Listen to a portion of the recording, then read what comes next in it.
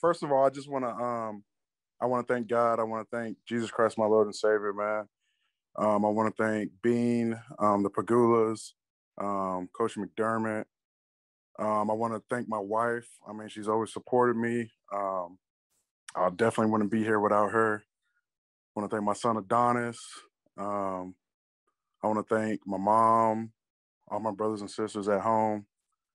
I want to thank my friend Joey Maggio and his girlfriend Lydia, my boy Blaine, and Sochi, and my boy Patrick. That's it. Sounds good. All right, we can get started with Ashley. Hey, Daryl, can you hear me? Yes, ma'am. How are you? I'm good. How are you? Good to see you. Good to see you too. Congratulations. You look comfortable. Yeah, I'm not gonna lie. I'm laid up in my bed right now. Yeah. Well, congrats. Like I said, how happy are you to just be staying in Buffalo for, a couple more years? I'm so happy. I really thank God that we got this done because, I mean, Bean, McDermott, the Pagulas, all my teammates, the coaches, from day one, they made me feel comfortable, man. And I just remember the first day I talked to them, they just said they want me to be myself. And the longer I stayed there, which was, the whole year, and after a few weeks, I felt, comfortable in my own skin. So I'm just glad to be back. The last time we spoke, you said that just struggling, injuries the last 2 years, your confidence was low and, your wife was there, God was by your side. And those, like you said, those were the two most important people to you. When you sit back now after this deal and, you're kind of solidified now with your wife, what's it mean, to you guys just to get, like you said, to get this done and to know that all your hard work is paying off? Like you said, it means a lot. Like, definitely our hard work has paid off. After my third year, I had one of the best years of my career, and then I get hurt. And then I come back to Panthers and I play out of position. I have my worst year of my career. And then I come to Buffalo not knowing what to expect, where I was even going to play. And then it just all worked out, and that's just a testament to God and believing in him and, believing in my wife. She just kept telling me I could do it, and I just kept listening to them. So I love it, man. Just one last question. Is it safe to say that your confidence is maybe a kind of high right now, in a better place? Yeah, it definitely is, but I'm still humble, and I'm just ready to get back at it and to get better. All right. Thanks, Daryl. Congrats again. Thank you. Hey, Daryl, how are you? Sal Capaccio, WGR Radio. Congratulations to you. Thanks, man. I'm doing good. So, take me back to, post-injury. You're on the free agent market. The Bills, they bring you in. How much of that was rewarding, the faith that they had in you to bounce back, to be the player that, you had shown. You had a really good year this past year, to have that, the faith from the organization and the trust they're built in to resign. I mean, it meant a lot to me, man. It meant a lot. I know Bean had helped me get drafted to the Panthers at first, from what people had told me. So it meant a lot that they trusted me and that you put me out there, at the position that I've been playing my whole life, and it means everything to me. And obviously, working with Bobby Johnson, your position coach, how good of a relationship do you have with him, and how much did it play into having not only him, but Brian Daboll here, some continuity and things like that? Yeah, I have a good relationship with both of those guys, man. And just knowing that they're both good coaches, and I had to change some things up as far as technique and stuff. So I just trusted them. And it's just a testament of how, their techniques work, of how good of a year I had, So I love playing for those guys, man. I just can't wait to get back at it, like I said. Thanks, Daryl. Appreciate you. Hey, Daryl, congrats on the deal. You talk about just being happy to be back in Buffalo and the relationships that you've built with your coaches, but what about your teammates too? I mean, I think a lot of us went into the season thinking the offensive line for the Bills would be intact and the same, but there's a lot of switching and moving around throughout the season. So what do you think in the group that you guys have this upcoming season, and why are you excited to be back with them? I'm excited to be back because, those are my guys. I've grown, close to those guys. Like I said before, I can be myself with them. And like you said, people were, we were shuffling around all year, trying to get it right. But I feel like we got it right towards the end of the year, and that's going to make us even better this year.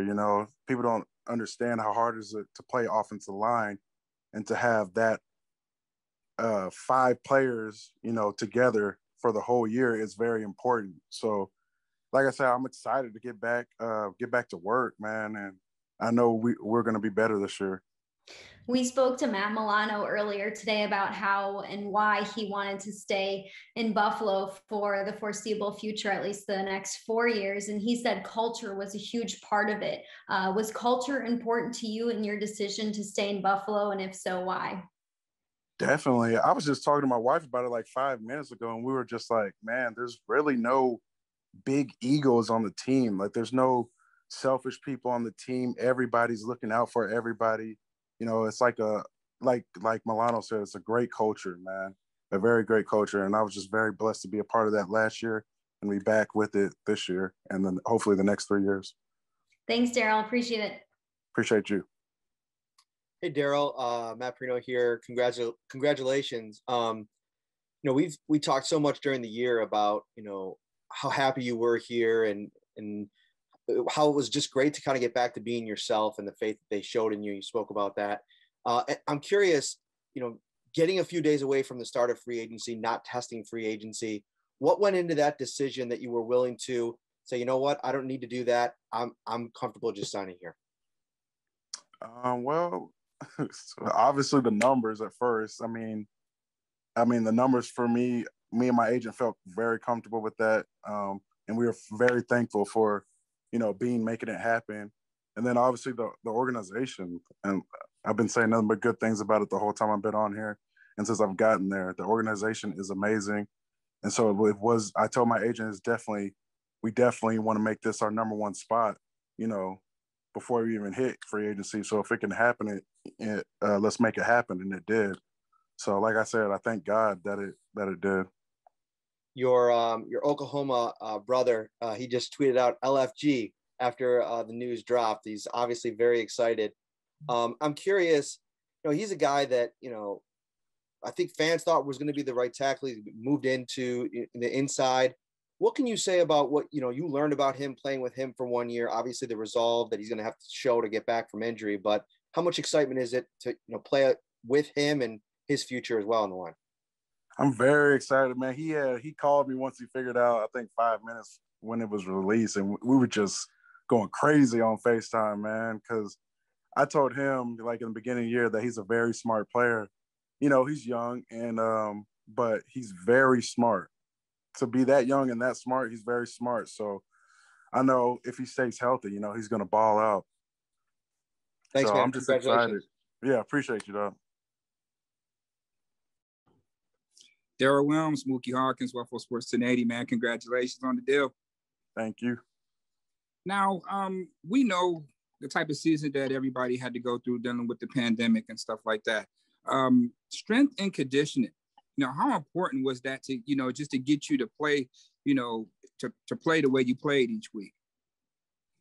It's definitely very important. I know with COVID, it messed up a lot of things, but it gave us players a lot more time to actually get in shape, I would say. I mean, it definitely helped me and helped my knee too, because, when we head back in OTAs, you're pretty much hitting workouts and then you're back at it again on the field. So I think it definitely helped me out, like I said, as far as my knee and getting stronger. Absolutely. And you coming in as a free agent, I know Bean wanted you, a couple of years before you finally got here. What did you see in Buffalo that people miss on while actually playing? You're saying what people miss on about playing in Buffalo?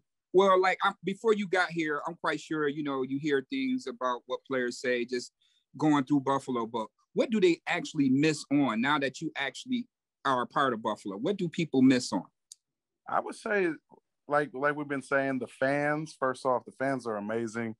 And I hope to be able to experience all the fans in the stadium this year. obviously the culture and the organization, man. It's amazing, man. I love it. Hey, them the only ingredients you need to go out there and make you play the way you play. Good job this year, man, and stay healthy this year. Appreciate you, man.